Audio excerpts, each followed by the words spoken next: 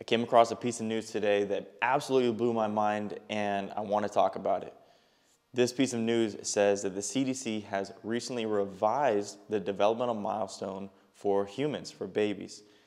In this revision that they did, they completely eliminated crawling as a developmental milestone. Wow, oh my goodness, I cannot stress how incorrect and wrong that I believe this is. Crawling, we know, has been a very important physical milestone that has been talked about, that has been shared, that we know about for a long time. There are even studies that talk about when children skip crawling and go straight into walking, how they have difficulty physically performing tasks, even doing sports or coordinating their body.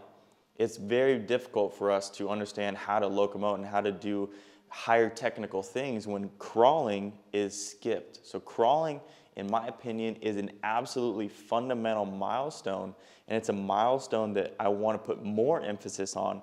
And I feel that if parents, children, and even as adults, that if we understand that crawling is something we can always go back to, and it's really healthy for our muscles, for our nervous system, for our brain to learn how to coordinate our body, it's absolutely crucial. So let's talk a little bit about why crawling is fundamental and paramount for our development as a milestone so that we can do things. We've all heard the term, we need to crawl before we walk and walk before we run. Now that's a phrase, but there are some deeper truths within that. And the reason for that is because crawling is the first place that we learn how to coordinate our rights and our lefts at the same time. When we crawl, we do not crawl just with our right side and just with our left side. There are a lot of babies and even adults today that I re-educate on how to crawl, and one of the biggest mistakes that they make is they do same side crawling. They crawl with their right and their left leg, their right leg and right arm, and then they crawl with their left leg and left arm. It looks like this. It's very inefficient. It's not healthy for the body. And if that's the way that they developed crawling, or if we didn't understand how to crawl, it turns into same side walking. If someone walked through their life like this, we knew it would be kind of weird. Walking requires opposites to work. Notice how my right foot goes forward, my right hand pulls back. Boom, boom, da boom. This may seem really simple, but it actually takes a little bit of coordination and neurological and understanding how to make that movement happen. And we first learn that with crawling. My left leg comes forward, my right hand comes forward. My opposites work together so that I can crawl. If you haven't crawled in a while, give this a shot, and you can see that, wow, there's a lot of moving pieces that allow me to move forward, and crawling is the safest place for me to do that. When I crawl, notice how my spine is almost parallel with the floor. So I'm learning how to pull myself forward, push and pull myself forward with my spine being on this horizontal axis. Once I understand how to develop my nervous system, coordinate my muscles on this horizontal axis, then I can start to go to my feet and perform the same movements with my spine being vertical. It's much more difficult to coordinate the same movements with my spine being vertical, but crawling and walking are the same. It's just standing up. They're very much the same movements. Let me demonstrate that for you right now. With a crawling step, I go into this position, one leg forward, the other leg, to boom, to boom. Let me go to the side, boom, boom. Now all I'm going to do is take this position and put it vertical. This is stand-up crawling, walking, but, boom. It's really the same thing. In the crawling, I understand, or we have the opportunity as humans to learn how to coordinate our lower extremities, our upper extremities, and our spine so that we can move forward. This is really important. If I'm crawling and my spine is stiff and locked straight upright, it becomes very difficult for me to crawl through the world. If my spine is straight, if I allow my spine to move, crawling becomes really easy, efficient, and it helps me coordinate everything. Same with walking. Once I understand that crawling, if I understand how to walk and use my spine to walk, becomes very fluid. If I have a strict spine when I'm walking, it becomes staunchy, it becomes staggering. I become heavy-footed. It sounds like you're of like heavy walking. Walking becomes much more laborious, inefficient. Crawling is absolutely fundamental to understand how to coordinate ourselves muscularly, neurologically, so that when we go to do higher technical things like walking or running, that we can do the same movement pattern much, much more efficiently. All locomotion really has the same type of pattern with our spine and our extremities, from climbing to swimming to crawling or running. It really is the same pattern, just bigger. Crawling is fundamental to us, and it's one of the easiest access points to that locomotion engine for us. And it's easy for us because we have our feet, our knees, and our hands on the ground. That means we have so much stability. Look at how much stability I have right now. The chances that I'm going to fall over are very slim. So in this safe place where I have a ton of base, I've got a ton of place to widen myself out and figure out my body, I've got all this support. So I've got one hand, two hands, two knees, that's 4, and my feet, that's 6. You can even go and add more support, but that's 6 points right now that it's on the ground. That's giving me direct feedback and feeling sensation to my body. If we go from 6 and then we go to 2 points, I only have 2 points, this becomes much more difficult for me to balance and figure out where I am in time and space. It is absolutely fundamental that we spend a large amount of time, a good amount of time, crawling in our developmental years.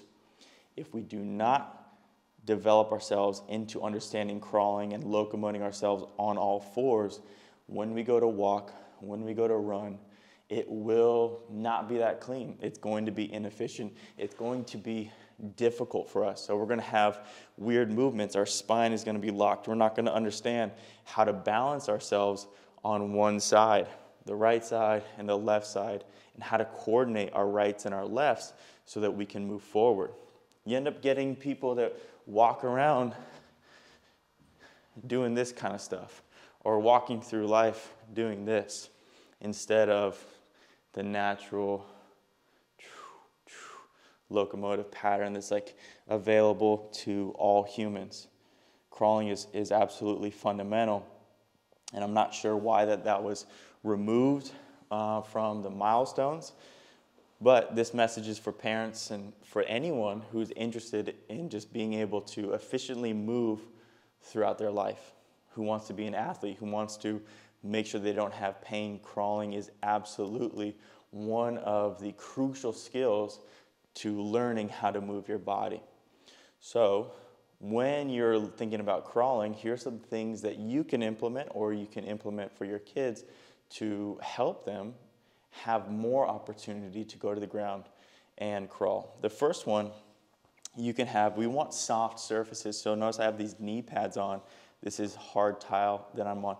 Hard tile, hardwood floors is going to make it less comfy for me to be in these low ground resting positions. It's going to put a lot of pressure on my bones, on my ankles, and on my knee joints.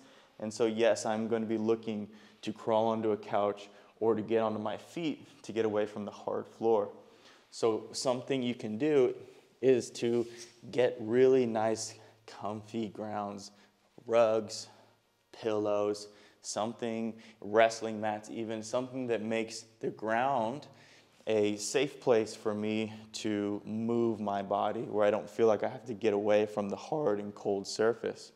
So knee pads, rugs, pillows, yoga or gymnastics, tumbling mats, and encouraging yourself or your kids to go outside to the grass or onto the beach.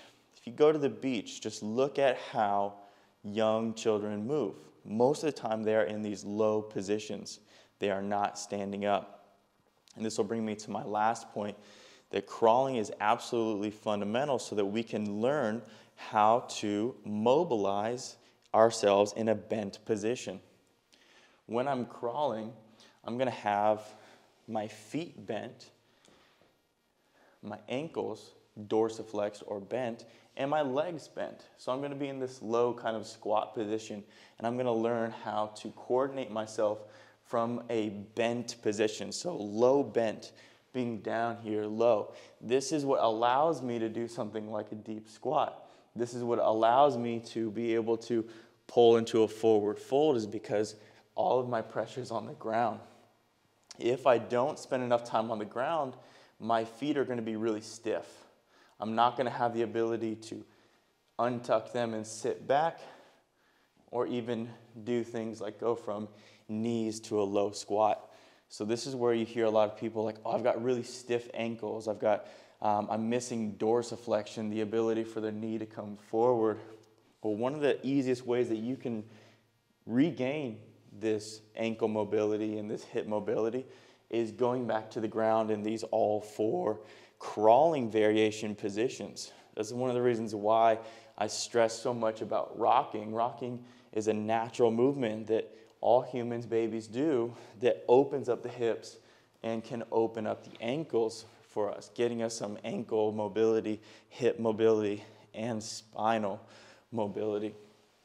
So if we skip crawling, neurologically, we're going to be behind the cusp. Doing higher level activities like walking and running becomes very difficult. And so if you want your children to go do and play sports, their ability to engage in those sports could be diminished. If you want your children or yourself to have the ability to rest on the ground like this, or to have a deep squat, we have to develop ourselves on the floor. If we go from lying on our backs, going to tummy time, and then we just only go to standing, notice how my legs are straight. This is when it becomes we get really stuck in our mobility. We don't have the ability to compress ourselves down to the floor. Crawling is so important. So if you think that you skipped crawling because maybe your parents stood you up early, look at my son, look at my daughter, look at how good they're doing. They're walking already. That's not necessarily a good thing. We don't want to spend time putting our children in the little bouncy houses where they're already upright. The best thing that we can do is spend a ton of time in tummy time and all fours ground resting positions. The ground is our friend, and it's where we develop our ability to mobilize our joints, be an athlete, coordinate our muscles, and learn how to locomote and balance ourselves really well. Absolutely crucial for us. So there are a ton of things that we can do for that. If you think that you lost the ability to crawl, reach out to us. We've got a ton of resources and educational material to re-educate yourself about crawling. If you re-educate yourself, you can provide the opportunity for your children as well, and you could crawl with them. It's so healthy for all humans, no matter where you are or who you are. Crawling is a very healthy movement. It mobilizes, it strengthens, and it helps you coordinate your movement. You will be a better mover from this. Crawling. What else do I have to say? It's a developmental milestone.